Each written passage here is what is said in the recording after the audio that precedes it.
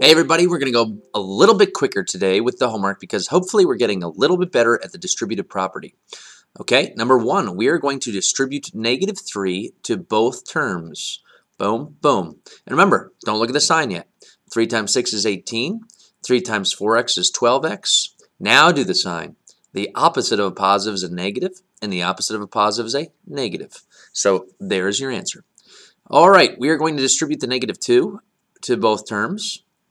And remember, don't look at the signs. 2 times a is 2a, 2 times 5 is 10, and the opposite of a positive is a negative, and the opposite of a negative is a positive. All right, next one. We are going to distribute first, but not to this guy because it's not in the classroom, right? So 2 times 5 is 10, 2 times y is 2y. Now I'm going to go back and do my signs. I just have an opposite and an opposite, so that's negative, negative. And now I have plus 4y. So now I'm going to combine like terms, right? And what's a like? The y's, but make sure you take the signs with them, right? So it's 4y's minus 2y's. So that is 2y minus 10. 2y minus 10. Or negative 10 plus 2y. Number 4, what are you distributing? You are distributing the -8, right? Some people are just going to distribute positive 8. Be careful. So 8 times 3x is 24x. 8 times 4 is 32. The opposite is a negative, and the opposite makes that a negative. Now it comes down 3x, right? So now I'm going to combine these like terms. What's 3x minus 24x? That's negative 21x minus 32. You can't combine those just like up above because they're not alike. All right, some people were looked at number 5 and said, I can't do anything. Well, yes, you can. We're going to distribute the opposite sign. So the opposite of 3x is negative 3x. The opposite of negative 7 is positive 7. And we still got plus 2x. So let's combine what we can combine. What's alike? We can combine the x terms, right? They're alike because they have x's. And negative 3x minus 2x is negative x and plus 7. So I could write plus 7, or what the heck? Why don't I write it out front, and then I don't have to write the plus sign? So every single one of these problems could be written backwards. All right, hopefully you did well on that. Next section, number 6. I'm going to split this into 2 easier problems. I'm going to do 8 times 900 plus 6, right? 8 times 900 is 7,200, and 8 times 6 is 48. So that would be 7,248. Hopefully we're getting better at these. We've been doing them for a while now. So we're going to split 93 into 90 plus 3 using the distributive property and making that problem into 2 easier problems. 3 times 90 is 270. 3 times 3 is 9, so you get 279.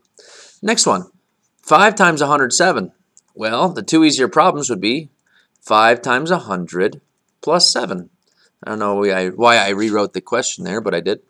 5 times 100 is 500, and 5 times 7 is 35, so you wind up getting 535.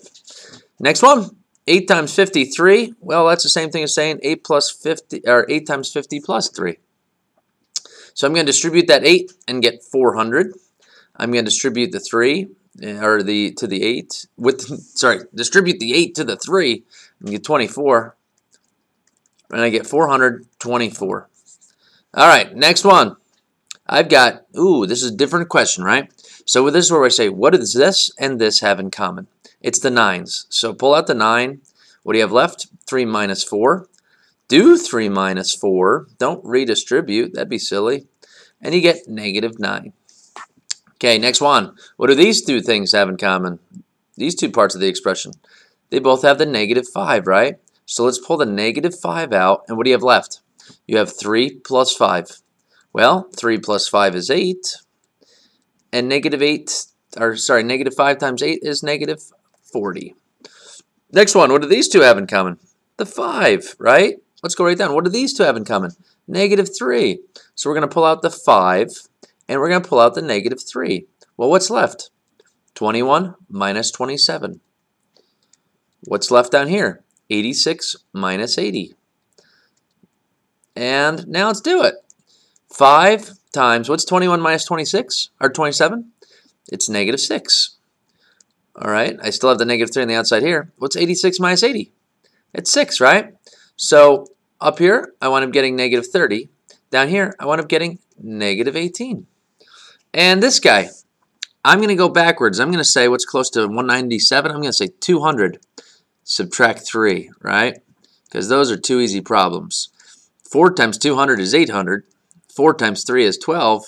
Subtract 10 and subtract 2 more, and you wind up getting 788.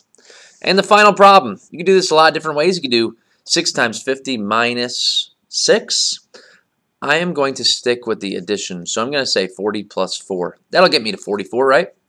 So I wind up getting 240 plus 24, which is 264. All right, so hopefully you're getting better at this, guys, and we'll keep on working on it. And if you have any questions, message me. All right.